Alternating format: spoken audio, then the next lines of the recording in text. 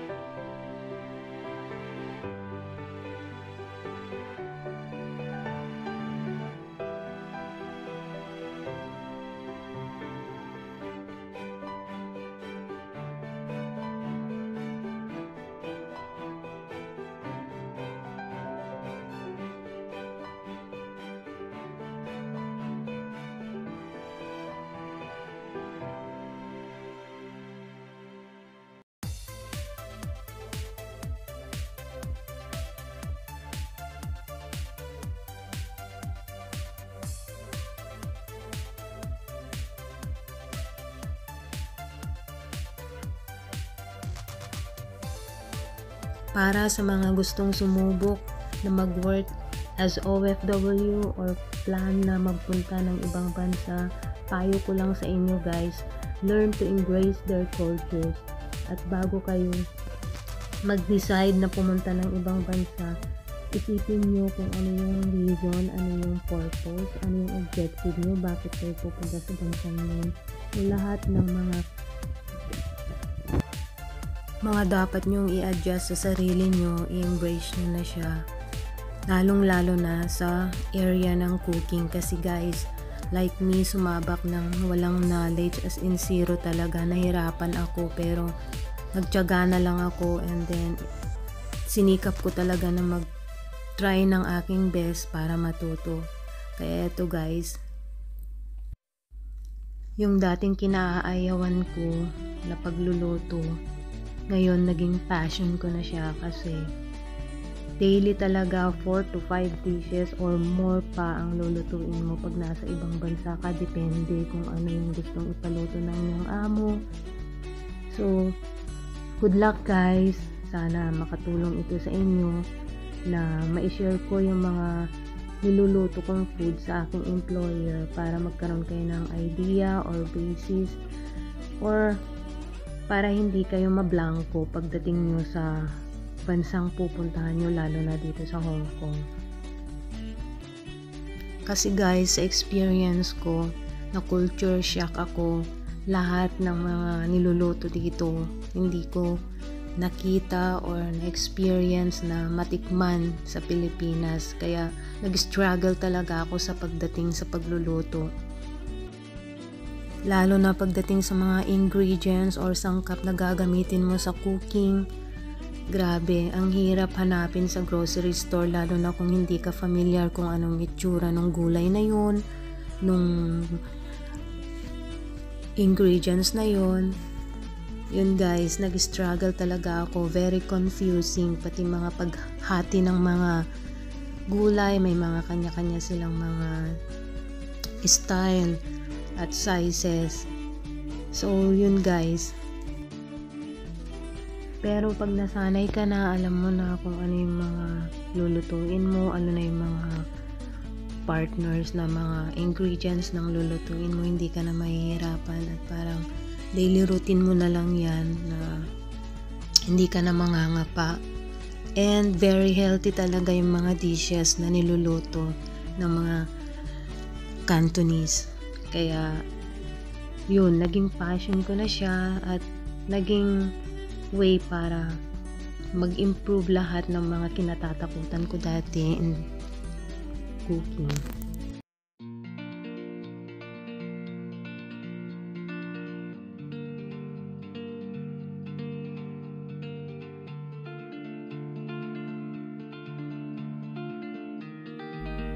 Ibang-iba ang way of cooking nila dito guys, hindi katulad sa atin pa isa-isang dish, sapat na dito. As in, every meal required 5 maximum or more pa ang lulutuin mo. Kaya, yun, kailangan makabisado mo talaga yung pagluluto at kailangan prepared ka lagi na mabilis ang kilos kasi dito mabilisan talaga lahat.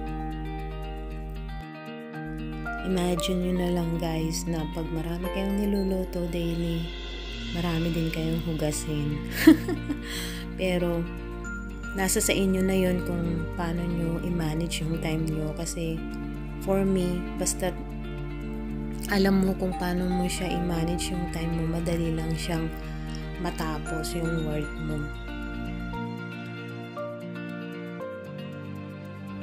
Ang pinaka the best na accomplishment mo para sa sarili mo is yung ma-appreciate yung lasa ng pagkain na ihinain mo sa iyong amo or employer.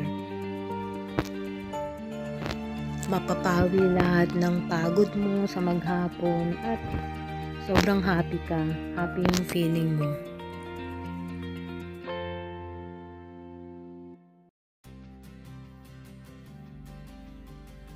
At pag na-appreciate yun ng amo mo, alam nyo na kung anong magiging kasunod nun. Ganun lang mga friends, mga guys. Try lang yung best nyo kahit hindi tayo yung talagang mahusay magluto. Ayan, cook with all your heart. Samahan ng pagmamahal at dasal. Pag doubt kayo sa lasa, ganun lang yung pinaka-technique na gagawin natin daily at saka be positive always.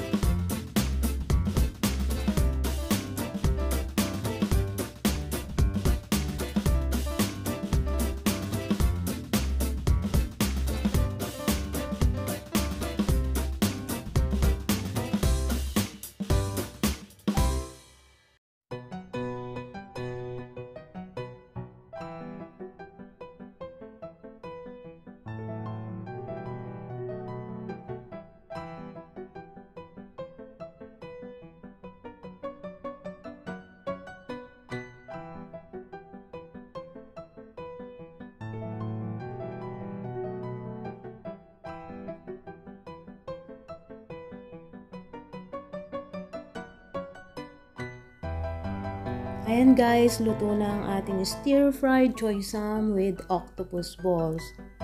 So, have you learned this quick, easy, and healthy dish?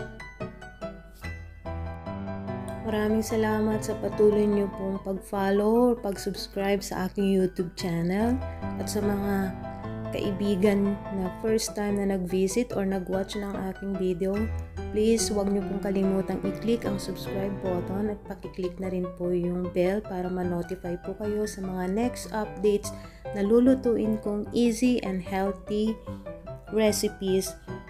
Thank you very much and thank you for watching. I will see you next time. God bless you. Bye!